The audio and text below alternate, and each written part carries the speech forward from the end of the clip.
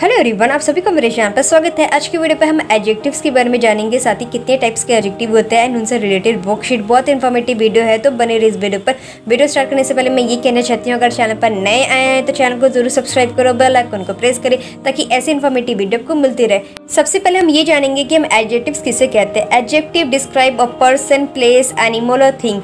Adjective क्या करता है? पर्सन, प्लेस, एनिमल, थिंग को डिस्क्राइब करता है। They add meaning two nouns and pronoun. Noun and pronoun के आगे या पीछे एक मीनिंग ऐड करता है, जिसको हम डिस्क्राइबिंग वर्ड भी कहते हैं। एडजेक्टिव क्या है? डिस्क्राइबिंग वर्ड, नाउन और प्रोनाउन को डिस्क्राइब करता है। For example, Ram is a kind man. Ram जो है वो एक काइंड मैन है। मैन के साथ जो काइंड है वो डिस्क्राइब कर एक मीनिंग ऐड कर रहा है। 5 men entered द हाउस। घर के अंदर कितने मैन गए? 5 men गए। Can you give me some sugar? क्या आप मुझे कुछ शुगर देंगे? जो सम जो है वो एक मीनिंग ऐड कर रहा है कि मुझे कुछ शुगर चाहिए।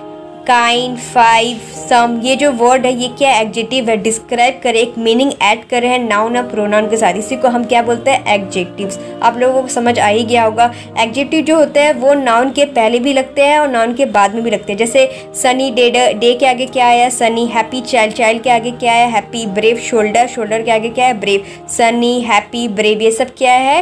एडजेक्टिव। एक डिस्क्राइबिंग वर्ड, एक मीनिंग जो नाउन एंड प्रोनाउन के साथ ऐड हो रहा है। कुछ ऐसे भी एडजेक्टिव्स होते हैं जो नाउन के बाद ऐड होते हैं। For example, the child is happy. Child बहुत खुश है। The shoulder is brave. Shoulder जो है हमारे ब्रेव है। काइंड्स ऑफ एडजेक्टिव में आ जाता है। एडजेक्टिव्स कितने प्रकार के होते हैं? 4 प्रकार के होते हैं, मैं आप लोगों को बताना चाहती हूँ।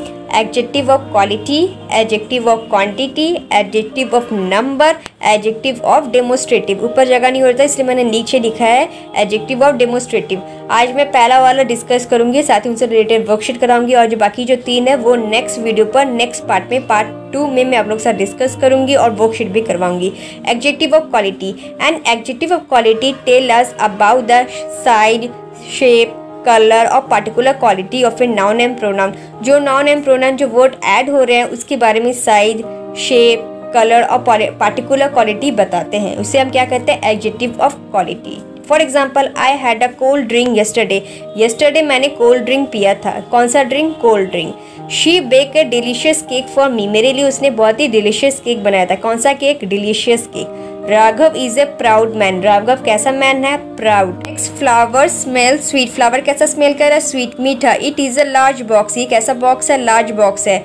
Cold, delicious, proud, sweet, large are the example of adjective of quality. अब हम लोग वर्कशीट पर आ जाते हैं। वर्कशीट का सबसे पहला क्वेश्चन है, underline the adjectives in this sentence. इस सेंटेंस में हमें एडजेक्टिव को अंडरलाइन करना है। There is a stand on the orange skirt. Orange skirt में स्टेन है। कौन से स्कर्ट में? ऑरेंज स्कर्ट पे। तो ऑरेंज को हम सर्कल करेंगे, अंडरलाइन कर देंगे। The old man is funny. Old man बहुत ज़्यादा फनी है। कौन सा मैन? Old man. तो ओल्ड को हम सर्कल कर देंगे। Monika's bag is old and turn. Monika का जो बैग है बहुत ज़्यादा ओल्ड, पुराना है और टर्न है। ओल्ड और टर्न को हम सर्कल कर देंगे, ये डिस्क्राइब कर रहा है। Hungry child cried loudly. भूखा बच्चा बहुत तेजी से रो रहा है। कौन सा बच्चा? भूखा बच्चा। हंग्री को हम सर्कल कर देंगे। Next, the young काल्फ found fresh green grass to eat. Young काल्फ को ताज़ा ग्रीन ग्रास मिला खाने के लिए। कौन से काल्फ को? यंग को। तो यंग को हम सर्कल कर देंगे क्योंकि ये डिस्क्राइब कर रहा है, एडजेक्टिव है।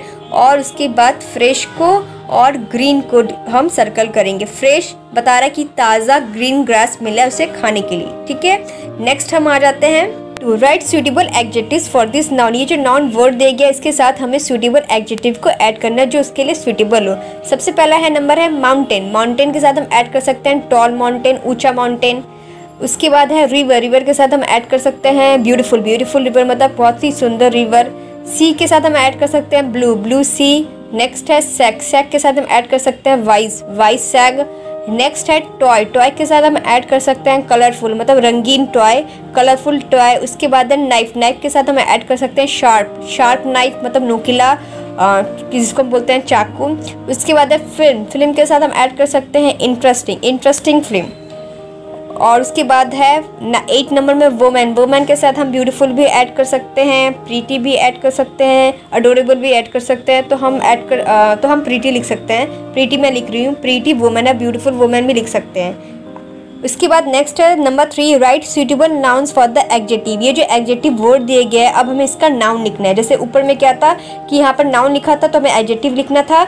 अब हम यहाँ पर क्या है, एडजेक्टिव लिखा तो हमें इसका नाउन लिखना है। अ टॉल, सबसे पहला है अ टॉल बिल्डिंग, बिल्डिंग लिख सकते हैं। ये एकदम सही रहेगा। A tall building. उसके बाद नेक्स्ट है अ क्लेवर गर्ल या बॉय आप लिख सकते हैं, कोई भी मैन वुमेन लिख सकते हैं। नेक्स्ट अ ब्रेव, ब्रेव के साथ हमेशा आप शोल्डर को ही ऐड कीजिएगा, ब्रेव शोल्डर।